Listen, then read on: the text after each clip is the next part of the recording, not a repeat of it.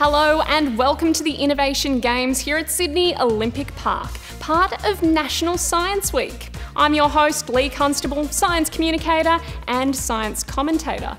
And you're joining me for a really exciting event. It's Sink or Float.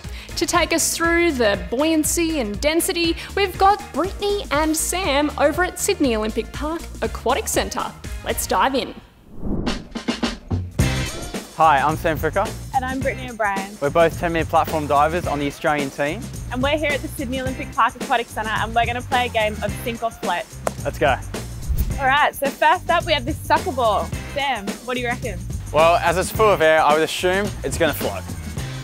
Let's see. Alright. You throw it in and it floats. A lot of your sports balls will actually float because they're full of air.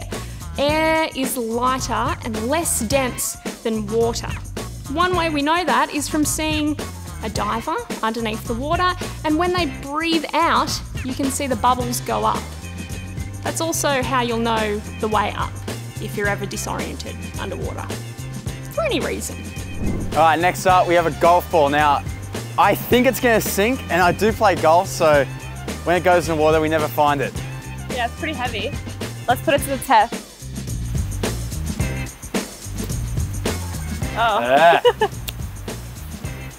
Well, we threw the ball in, and as I thought it would sink, and it did. Now, that golf ball sinking might have surprised you, but just because something's small doesn't mean it's necessarily light. So, does density have anything to do with size? Something can be really small and really heavy. That means it's very dense. And it looks like, from the way that's sinking, that's exactly what the golf ball is. Right, so next up we have this Coke can. It is quite heavy, but I have a feeling it might float. No, 100% it's going to sink. It's nearly full of Coke. Liquid, it's full of liquid. There's like no air in it. I reckon it's going to sink. All right, Coke, here we go. Is that sinking? Slowly. All right, so we threw it in and it did sink. It did sink quite slow, but it sunk. We've got some Diet Coke here. I would assume that it would also sink, considering it's pretty much exactly the same as the other can. What do you think? Yeah, 100%. If the other one sunk, well, this should sink as well, right? Is that sinking? Oh! Oh! It floats. Interesting. Now this might be really surprising. Now you might be thinking, that soft drink can's smaller.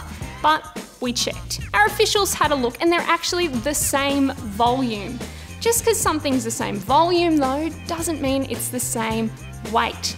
So our sweetener, and that's the thing in our diet soft drink, is a lot lighter than the sugar that's in that full sugar soft drink. So now we have this very heavy bowling ball. Surely it's gonna sink. Yeah, I agree. Like it's quite heavy. I think it's gonna sink. You want to do the honors? Can I? Yep.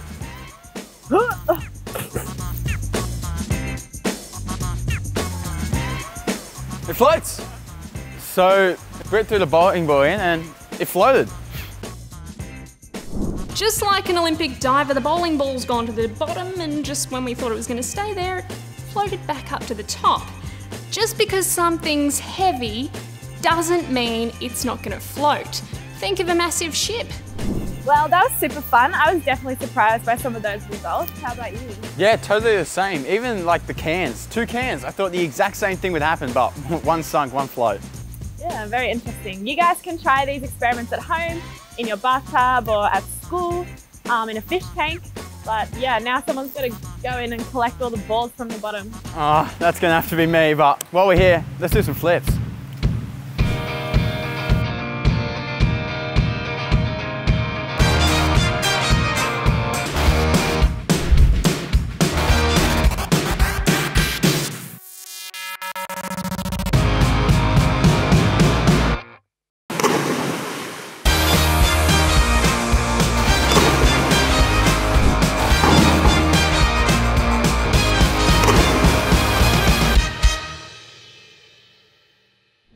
You can try that experiment yourself at school or at home using a fish tank, as long as no one's living in it, or even a bucket of water.